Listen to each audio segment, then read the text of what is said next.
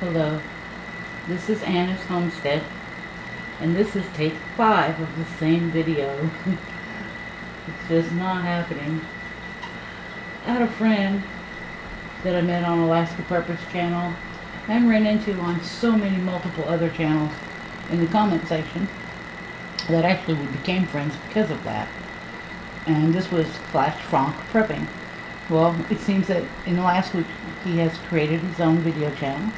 He's just started his YouTube channel, and one of his recent videos was a prepper daily mentality. And in this video he ponders, what do others do on a smaller scale of prepping? You know, what's their day like? What do you do the night before? Do you set up tasks, like maybe even for the weekend? I attempted to leave a comment, at least in support of his video contribution. And this is how it began. It began, I cannot address an answer to such a question about my prepping day, or about how my prepping day or days go, without doing an entire video series. But it was a very good topic and a very good question, and I intended to stop there. But I felt obligated to say more, and before I knew it, I'd written a book. So with that in mind, I expounded on it so that I wouldn't be just repeating my comment. So here it goes. I have some serious disabilities, so I prepare on a daily basis for even simple tasks in advance. Be it making coffee in the morning or doing all my dishes constantly. I will be able to prepare a meal at a moment's notice with all my tools available. And the reason for this is that there's the chance that I'll be too ill to function, because it can change on a dime without warning for me. For these same reasons, I'm also constantly planning years ahead for how I will earn an income when, say, I no longer have Social Security. Because, let's face it, it can come out from underneath any of us at any time.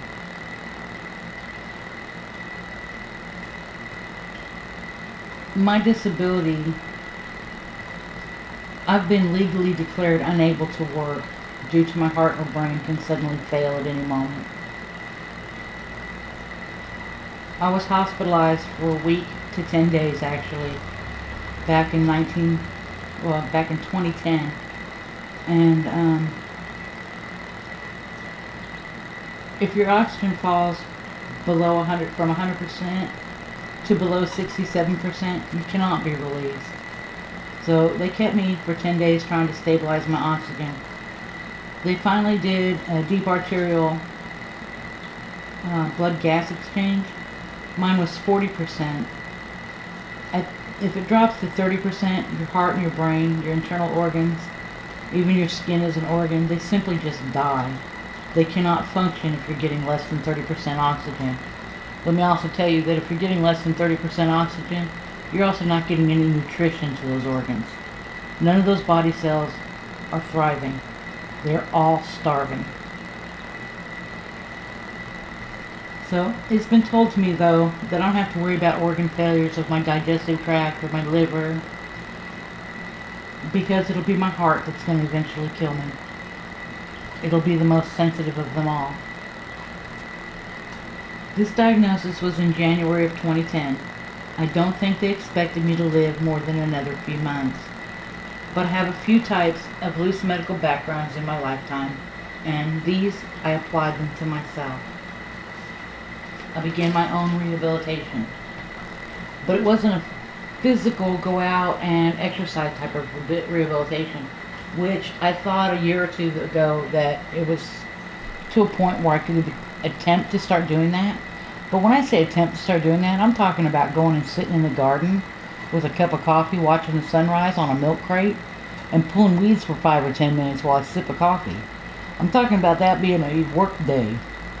I know you're thinking, what? But that's really about all I could handle. You know, and maybe if I was lucky and in a situation where I wasn't in city pollution. I currently live by a freeway, and these things really affect me bad. Several chicken plants. There's a diesel truck place that stores huge amounts of diesel fuel to reload diesel trucks. I mean, I'm talking to reload tanker trucks. And you probably don't know too much about those chemicals, but I do. And those are going to touch on some of my views on animal feeds later on. So they're going to tie in to something that I am deeply concerned about, and another reason I went to Homestead.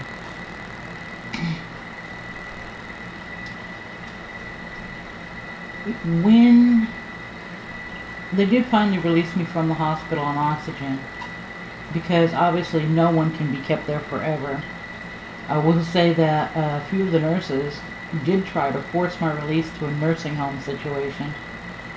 Lucky for me, several doctors stuck up for me and said I was quite capable of caring for myself. They'd have murdered me had I been in a nursing home. And let me tell you, I couldn't have ate that food. I couldn't have been forced to go without cigarette. I couldn't have been forced to go to bed at a specific hour and lay there even if I couldn't sleep. And let me tell you, I could not lay down. I could not, if I laid down, I started to drown and choke, and I couldn't breathe. It was bad for years. For years I was like that. For years, I would cough up fluid, like a quarter cup, eighth of a cup to a quarter cup of fluid each time I coughed for hours. I was not fit for public. I mean, you know, I wouldn't have wanted anybody even around me to see that. It was just so horrible. And that was due to heart failure. That's why my lungs were so full of fluid. It's because I was starving for a long time, because I've been homeless. And unlike, you know, people think everybody gets food stamps. Well, guess what? I couldn't get them. And I continued to deteriorate really bad. And how I got in that situation, I quit a job while I was out of state. And I thought I could go and be rehired by about anybody, because I thought I had a really good work history at that point because of that job. But let me tell you, I was wrong. And it turned out that during the 2 or 3 years I worked for that company, my driver's license had expired. So because of 9/11, so many things had changed. Without a authorized certified copy of my birth certificate, which happened to be in California, and I was in Tennessee, it could not be obtained without a credit card, without a 3x5 blown up copy of a government identification. It had to go back to an address that someone could sign for it.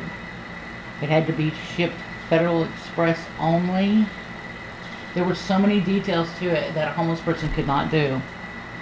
And it also cost about $117 to do. It wasn't like you could just walk into the county health department and slap down $15 to $17. Not with my birth certificate. It wasn't going to work. So I couldn't get my driver's license renewed. And there wasn't a labor ready that would allow me to work. I could not get a junky job at a labor ready for even a day to have the money to eat or to pay for a new ID. I had to get that birth certificate. It was terrible, and I ended up in a really bad downward spiral. And I had no friends or family. For now, at this time, it's been 21 years. And there was nowhere to turn. I know you see people on street corners and they're holding signs begging money, and then people are making $120-something a day.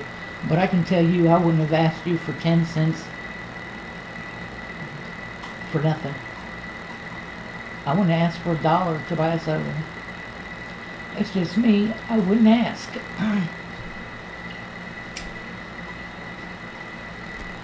So I hid out in the woods, and I ate at these supposed kitchens that are supposed to provide a meal for the homeless. But what I could tell you, the horror stories about the food there is just, you wouldn't believe me. If they served you a peanut butter and jelly sandwich, they microwaved the peanut butter, and when it was a consistency of water, They basically took a paintbrush and painted a circle in the center of the bread. There was no peanut butter on there, just a painted circle to make it look the color of peanut butter on the bread. And they put another bread on it, and out the door they sent you with it. And that was like for Saturday, that was supposed to last you, on Saturdays and Sundays, it was supposed to last you for lunch and dinner. And it came with a tiny bag of chips and a Diet Coke, which meant that you got no calories, no sugar, nothing. You had no energy at all, other than you were fed 2 slices of bread. So basically, yeah, you were bread and water. Only except for that water was cancer-causing water because it's full of aspartame, or whatever the local sugar happened to be, substitute. So yeah, I digested all the muscles in my body until I was near death. It's funny because everybody thought I had a respiratory disease, and that whatever it was really bad, and that I was gonna die. And turns out the whole time it was only starvation. Basically, pretty much had kwashiorkor. My stomach swelled up, just like kwashiorkor victims look. They say it doesn't happen in America. Well, it's not true. It does happen to people. It's just that when you all look at them, you think that those homeless people are fat because they don't work and all they do is eat. Or you think that it's because they're alcoholics and their guts are swollen because they have liver problems. But I'm going to tell you this, a lot of them are flat out starving. Yeah, they probably drink too, but they're starving. And they're laid up so drunk they don't even know it anymore. They don't know anything's wrong with them. 25 of them die every year in just the city I live in. And you know, I stood in lines with these people and ate for a number of years. Till I started figuring out that I was getting sick. And that it was giving me diarrhea. And there really wasn't much on the plate that you could eat. You could taste the beans and they might taste sour. You could smell the bread. And, you know, at least you had bread to eat, right? But guess what? You could smell the bread if you didn't see mold. If you didn't see mold and you smelled the bread, it smelled like dirty feet. Because it was on the verge of mold, or it had some kind of a mold in it. It is what it is. I even once had soured powdered milk served there with cereal one morning. And the only reason I noticed was that I took a sip of it before I put cereal in it because I was really super thirsty. And it was spoiled. How do you spoil powdered milk? Well, let me tell you. They used to take this powdered milk and they would mix it in hot water and then leave it sit on the counter. Yeah. They boil water to make, because it mixed easier. And then they didn't keep it cool in time and it would rot and sour. I had a worker there who told me that on a Friday they would put like 3 large chicken or turkeys in the big sinks, and on Monday morning they'd still be laying out there in the big sinks. 3 days later, yep. Then they cooked them and served them. Not just for one day, but over a period of days, because they served them with rice or with noodles. And you would think, wow, you know, y'all getting some great turkey meat, but let me tell you something. If you picked the turkey out of the serving that they gave you, you wouldn't find 1 teaspoon of meat. Tops. You got about a teaspoon of meat at a meal. That's it. This is why I didn't get enough protein and I digested my muscles. You think, okay, it's okay, you could get seconds? Oh no, you were not allowed seconds. But they would take a 30-gallon garbage can, 2 of them out after a meal, and throw that in a dumpster. But they would not give it to you to eat. Yeah, that's the truth. Can't count the number of turkeys we used to watch going out the back door to private citizens. Yeah, the donations that were supposed to be for the homeless. Big screen TVs went out on Sundays, out of the thrift store. It was not uncommon to see. And those were with people in suits. So those were the higher up people that worked there. That wasn't the low poverty people that had a job there. So I don't know where I'm at in this 8 pages that I hand wrote, but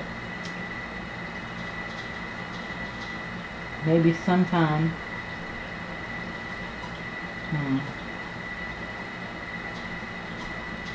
I don't know. I don't know where I jumped off. But they did release me from the hospital. The doctors did stick up for me and say I could care for myself. I was supposed to have 24 hours a week in-home nursing assistance with daily tasks. I never received that. At the time all that happened to me, I was in fact still homeless. As a matter of fact, within 2 weeks of being released from the hospital to stay in somebody's apartment, I resumed living back outdoors in a wooded area where I continued to stealth camp from January 2010 through November 3rd, 2010, at which time I secured the apartment I still live in nearly 8 years later. Maybe sometime I'll share how I dealt with various stages of those 8 years, how different prepping methods served me well. But for now, let's jump ahead to summer 2018. And I know I mentioned to you that a person's Social Security could be gone, you know, for a disabled person at any moment. Mine was gone for a different reason this summer. I recently lost my disability income because I was told I received an inheritance income that was over $2,500. I was told when I have less than $2,500, I will be able to restart the application process as if I'd never been previously approved. And I got a letter from them today, and that sum of money is actually $2,000, but it does have a couple of exceptions to it. I can own a home and I can own one vehicle, and those won't count against me getting a disability income again somewhere down the road. But first I'll have to be broke to less than $2,000, and the process usually takes about 3 years to get started. So during that time I won't be able to make tax and registration on my vehicle or vehicle insurance or property taxes, and I would likely lose everything that I invest in, everything that's in my home, all my dishes, my clothing. I would probably lose all of that if I were to try to go for a disability reinstatement. I would probably be homeless again on the street with nothing. When I moved into this apartment, the only thing I owned was what I was inside of a backpack. I walked into this apartment empty and sat on the floor and slept on the floor.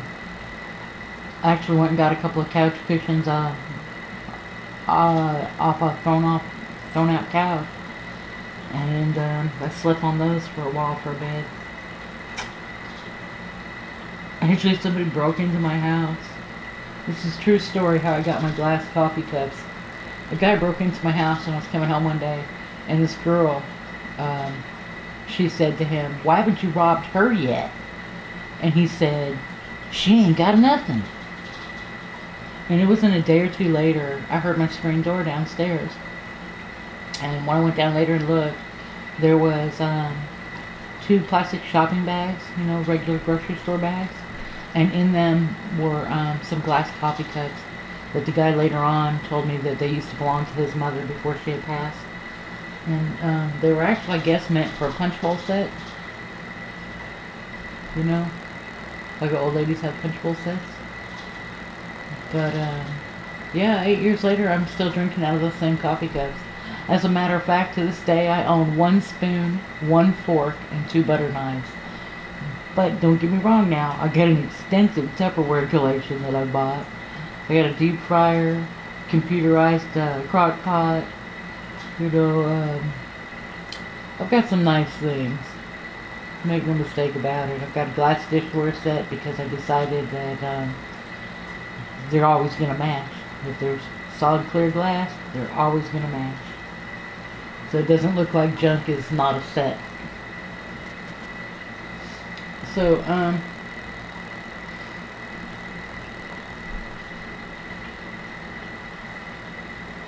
trying to think where I'm at now. I need to move on.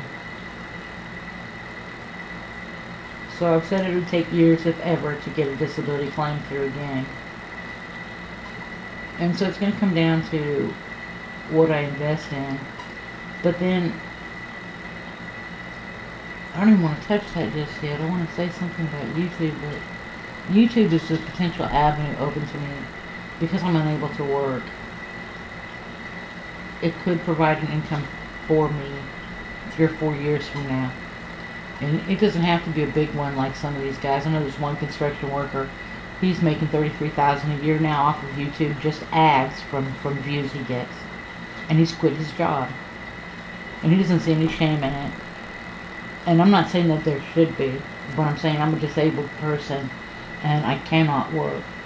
And before somebody tells me it's shameful of me that I should want to have a channel and to try to earn income from my channel, I do not think that I need to be ashamed for planning for my future and to choosing YouTube as a source of a way for a disabled person like myself to do so. I do know that there's another channel out there that has many different sources, from Patreon to selling courses. Matter of fact, there's several that are on Patreon and selling courses. But there's one individual that in fact is making $244,000 a year just off of view ad revenue. So don't let them fool you. Now I don't expect to ever grow that big because, you know, I can't do all these flashy things that they're doing, and I have no intention of attempting to. All I need to do is make some basic bills. And I don't need that for 4 years, so I have plenty of time to grow. And there's billions of people on this planet who watch just about anything. Some of the largest YouTube channels are in fact people testing toys around the world. Matter of fact, those channels aren't even in America. They're in places like India. India has some of the largest YouTube channel incomes.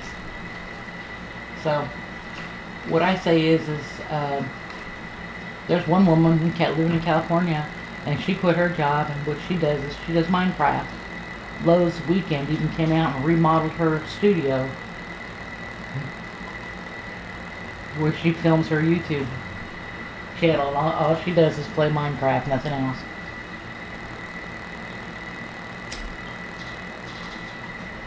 So I'm not going to feel ashamed.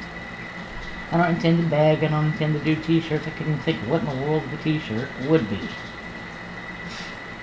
But I'm just not interested. I'm not interested in a lot of gimmicks. I'm just not. I can't say I'd never do a t-shirt, but I'm just really... I'm not into gimmicks. I'm not into free giveaways. I'm into some companionship, sharing what I do. And I think what I do is going to be unique in a lot of ways from other homesteading channels. Because, one, I bring different things to the table in the way of skills than a lot of the others have. I am disabled. I am a single female. I will be doing this alone.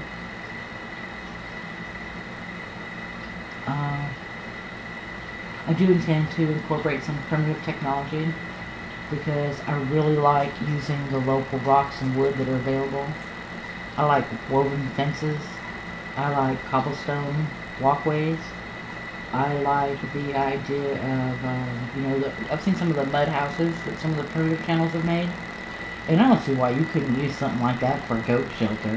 I think it's just cool as could be. Okay, it's probably not very stable, So reinforce it with something, But even if it was made with some ready-mix concrete and just property rocks, I think would be lovely.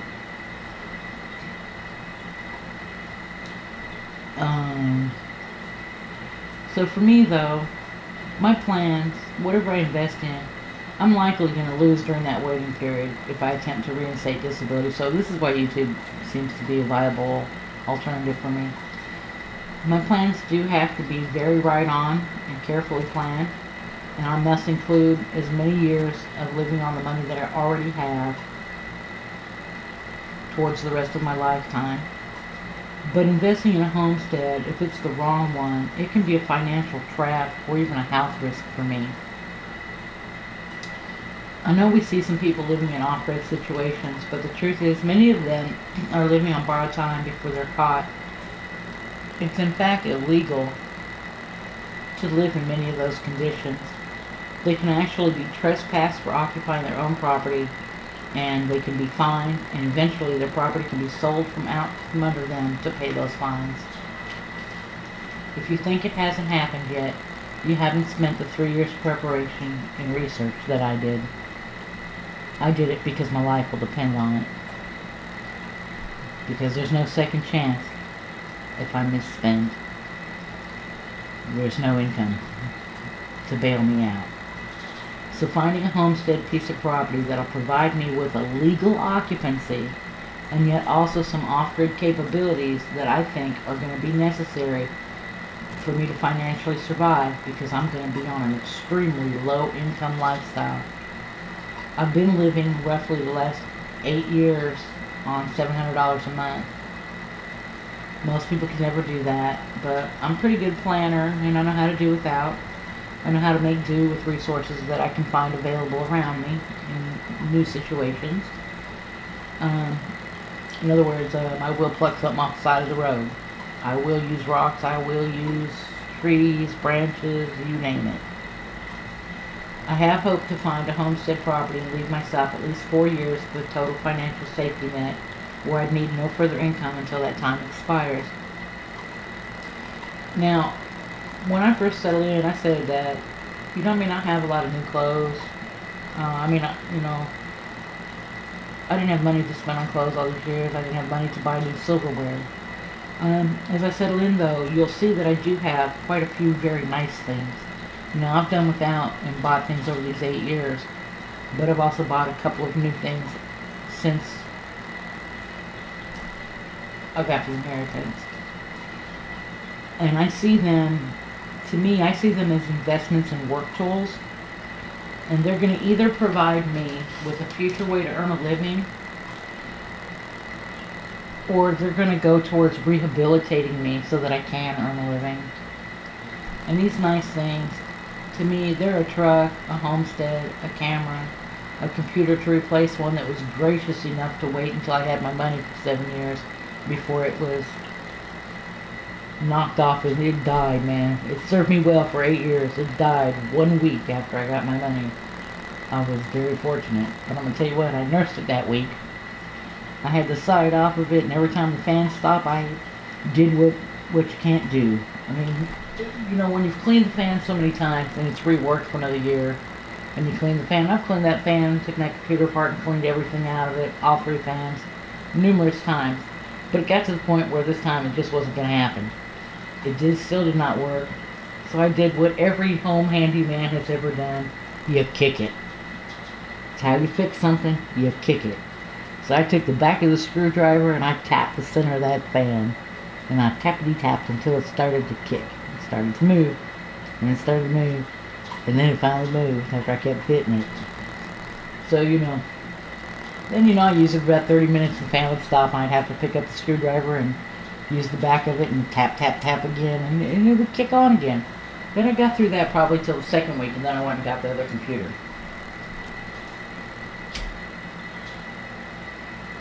Because actually, the money was sitting in the bank and couldn't be touched. They had to wait to clear the bank before it could be released to me. So, it was rough getting through those couple of weeks, because, the computer's my life. Without the computer, I have no people, no human contact whatsoever. And I have no TV, no radio. I'll just be looking at dust on a concrete wall after 8 years. And believe me, it doesn't look pretty.